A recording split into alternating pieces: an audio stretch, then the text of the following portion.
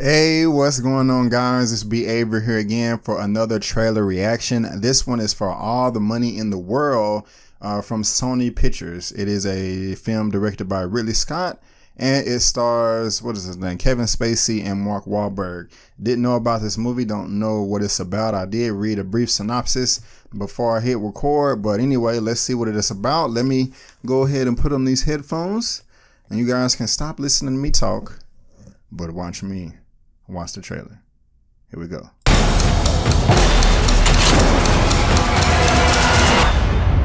Looks intense.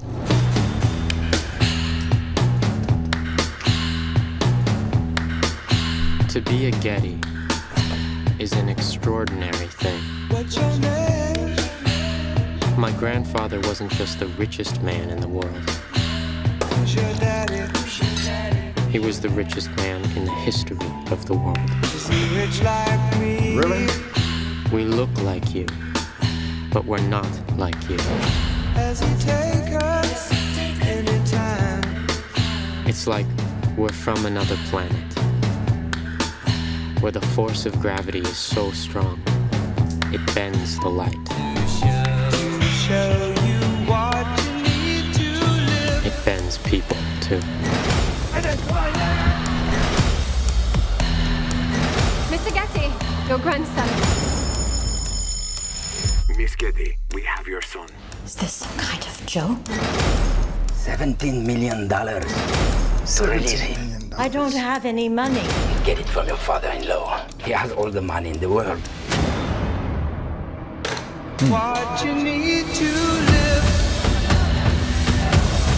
Mr. Getty's unavailable. I'm sorry, Miss Getty. I work for Mr. Getty.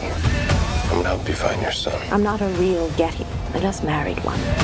I'm fighting an empire. We need to pay the ransom. They will do things to Paul that cannot be undone for any amount of money. I ask as a mother to set my boy free. We have to show we're willing to walk away. I can't walk away. What's your name?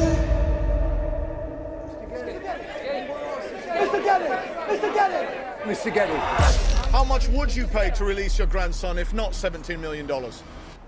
Nothing. It's the time of the season for loving.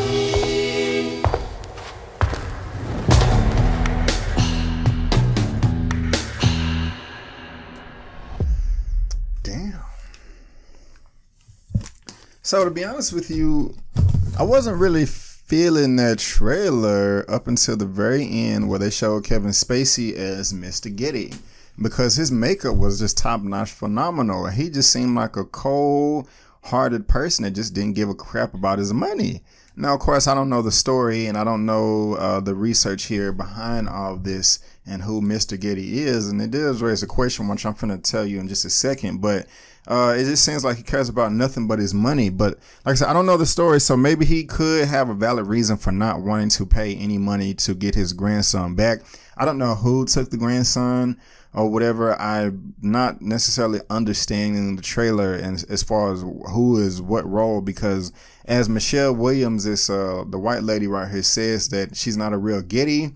She was married into one, and it seems like she just well in over her head. Like she just, hey, I found a guy that I was in love with, married him, and I didn't know it came along with all this baggage, and she's dealing with it. So that does seem pretty interesting. Is this a true story? A left-wing paramilitary organization in Italy hatches a massive kidnapping plot in the 1970s. So I don't know if anything popped up right there saying that this is based on a true story. I'm not trying to sound ignorant either. I just don't know. This is directed by Ridley Scott. He did Alien. He did not Noah. That was Darren Aronofsky. He did Robin Hood. He did The Martian. He did why am I forgetting all the movies he's done? Let me look that up real quick while I have the internets. He's got a long filmography. I'm not trying to see the producers. Man, how many producer credits do you have, Ridley? A lot. 125 producer credits. My goodness gracious. But What all has written? He got 41 director credits. Alien Covenant, The Martian, Exodus, Gods and Kings was trash. The Counselor, Prometheus, Robin Hood, like I said, Body of Lies, which I didn't like, American Gangster, which I loved. Kingdom of Heaven, I've seen the theatrical version, but not seen the extended cut. And the only reason I said it because everyone says the theatrical version is unwatchable, but the director's cut is a masterpiece. G.I. Jane, Gladiator, of course, I can't believe, so everybody knows who Ridley Scott is. The Blade Runner. I love Kevin Spacey. I love Mark Wahlberg. But let me get up Kevin Spacey's real. Okay, John Paul Getty. I'm gonna do a quick little Google search because they said that it may be true that he was the richest man in the world in the 70s, but as far as worldwide, I mean in all of history, let me know, all the historians in the comment section, but to my knowledge, the richest person in all of history was Mansa Musa, an African king that had like $4 to $5 trillion.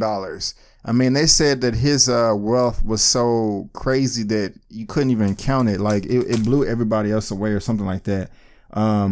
And he actually crashed the economy back in like the 13 or 1400s in Africa because he was giving away so much gold and trying to be nice. But I thought it was Mansa Musa, but hey, this is Hollywood, and they a lot of times they don't like to give credit where credit is due. But John Paul Getty, 1892 to 1976, was an American industrialist. He founded the Getty Oil Company in 1957, named the richest living man in America, while the 1966 Guinness Book of World Records named him the world's richest private citizen, worth $1.2 billion. That's approximately $8.9 billion today. Okay. That's a lot of money, but still nowhere near. You got people right now worth $50 billion. Like how much, Mark Zuckerberg, Facebook, he worth like $33 billion. I think Bill Gates is worth like 70 or 80 billion right now. I think, what is that dude's name? He reads like 500 pages every day. Like he's, I cannot believe I'm forgetting what is his name? It's not Bill Gates. It's the other guy. I can't believe I can't remember, but I'm trying to see the trust in the world's wealthiest art institution. Wait. Yeah, I'm not gonna sit here and do no history lesson, but I don't know if he probably was the richest back then in the world, yeah, but in all time, I don't know about that. Because that's Mansa Musa, and I think even I don't know. I'm not finna do a whole history lesson, but the movie does look pretty entertaining, mostly because of Kevin Spacey. And like I said, I wasn't really caring to see it until he popped up at the end. But this comes out December 8th. December 8th, 2017, later this year, so we're just gonna have to see. But guys, that is just my opinion of the trailer. That is just my reaction. What did you think of the trailer? Did you like it? Did it turn you on? Did it turn you off? Do you agree with me or do you disagree with me? Let me know in the comment section below. Let's get this conversation going and keep it flowing. If you like this video, go ahead and give me the thumbs up, and if you don't like the video, that's fine. Just leave me a comment below why and still give me the thumbs up.